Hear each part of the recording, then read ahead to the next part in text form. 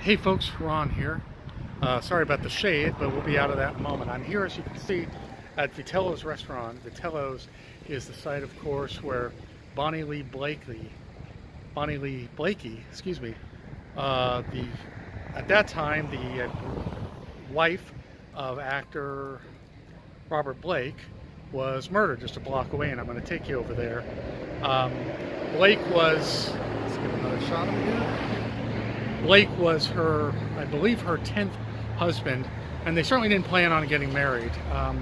Look, folks, I don't want to do victim bashing here. My job in these videos, or as far as I'm concerned, is to not bash the victims, and Bonnie Lee Blakey was murdered.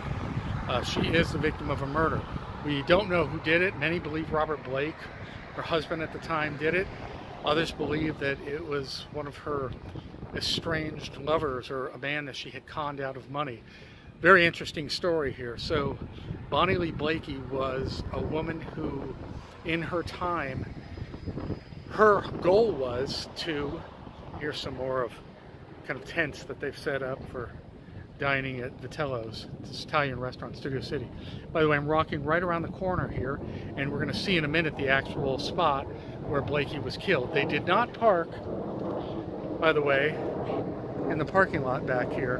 Blake, he chose to park a block up, and I'm going to take you to it right now. Bonnie Lee Blakey's goal, and a stated goal, and she told this to friends and relatives, was she wanted to be with a movie star, that being with a movie star, being with a celebrity would make her feel, better than other people. She tried with Jerry Lee Lewis, Gary Busey, Christian Brando.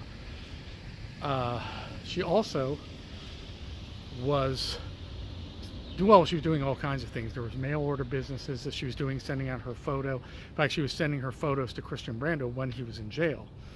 But she had been convicted in her life of identity theft, passing bad checks, drug possession, all kinds of different things. So by the time she met Blake at a jazz club in 1999, I believe it was probably the Baked Potato here in Studio City, where I have been, but I'm not positive about that. She got to know Blake, and they started a relationship of sorts. Now, she became pregnant. Blake insisted on a paternity test. He thought it might have been Christian Brando's, but it was in fact shown to be Blake's daughter. So Blake agreed to marry her, but he had all kinds of stipulations done by his lawyer that if either one of them split up, either one of them got divorced, the other one, they would get the custody of the child. And also many other stipulations regarding the marriage, that if any of Bonnie's relatives or friends wanted to come and visit her, the baby, on Blake's property, they'd have to have written permission, or at least permission first. And also that Bonnie was not allowed to live in the main house with Blake. She had to live in a guest house on the property. So, we can't know at this point how much of a relationship there was, how close their relationship was, I should say, only to say that it was unusual for a legally married couple here in California. Now, at the trial, we're going to see that a couple of Robert Blake's associates came out and said that Blake had discussed killing Bonnie Lee Blakey. He didn't trust her. He wanted to get out of the marriage, so on and so forth. A lot of cops in this neighborhood all of a sudden. I don't know why. I'm not going to be paranoid. I think it's me, because I'm just filming. But the prosecution said, or excuse me, the defense said that they were unreliable, too unsavory. In Hollywood, you meet a lot of Teamsters and guys in construction crews and things like that, and I believe they said these guys were into drugs, but there's drugs all over all the sets in Hollywood, so it doesn't mean that every Teamster member of the crew is selling them or dispensing them. Anyway, what happened on that night was, in 2001, Blake and Bonnie went to Vitellos, the restaurant I showed you in the beginning of the video. Blake then walked back with Bonnie to the car, or had her walk to the car, which I'm going to show you the spot where they parked in a minute. And he said he forgot his gun that had slipped in the restaurant. I remember that slipped like under the cushion in the restaurant. I remember a story saying that someone in the restaurant said that he vomited when he got back to the restaurant. He was quite nervous about something. But anyway, he was not there at the time. She was at the car. The car door was found open. And when he got back, Bonnie Lee Blakey was found dead of a bullet wound right here. Right with this, let me turn it around this way. Right here. Right where this car is now. Right here. And also that there was, at the time, one of those large trash bins here, right about here where this tree is and the other truck is, and the truck is here. There was a trash bin at the time for construction, and the car was parked right behind it. So she was found dead right here. This is where the car was, right beyond where this thing is. And what's also interesting is that, a year later, this electrical kind of tower here. What's interesting is that about a year later, I came with my girlfriend at the time. She wanted to see the crime scene. So we had dinner at Vitellos, which is right up the street there. So, what is that, a block? A block and a half up. And we had dinner here. And then we came over to, right behind me, to the electrical box, to actually where the car was parked when Bonnie Lee was killed. And on this box, because it had just been, we probably went on a Sunday or Monday. Sunday, I believe, had been Mother's Day. And on this box were actually notes and cards and flowers that said that they were left by the children and the family of Bonnie Lee Blakey. That it had been Mother's Day, and they said, "Happy Mother's Day, we miss you. It's the year anniversary since your death," and there were candles and things like that, right? On top of this electrical box here. So it was an interesting time that we chose to come.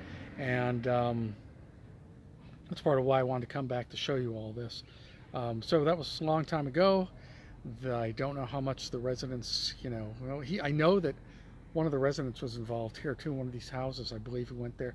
I believe Blake went there before the police were called. Now, Blake was acquitted in the murder trial because they just said there wasn't enough evidence. And like I said, the defense successfully apparently to the jury, successfully stated to the jury that these guys that were coming forward saying, yeah, Blake wanted to hire us, were shady operators and not to be believed. However, Blake was convicted in a civil trial that the family launched, and I believe it was a $30 million settlement. Blake immediately filed for bankruptcy. He owed over $1 million in taxes to the IRS. And then at some point, I believe, it was about 10 years later, the courts lowered the amount of the settlement to $15 million, half.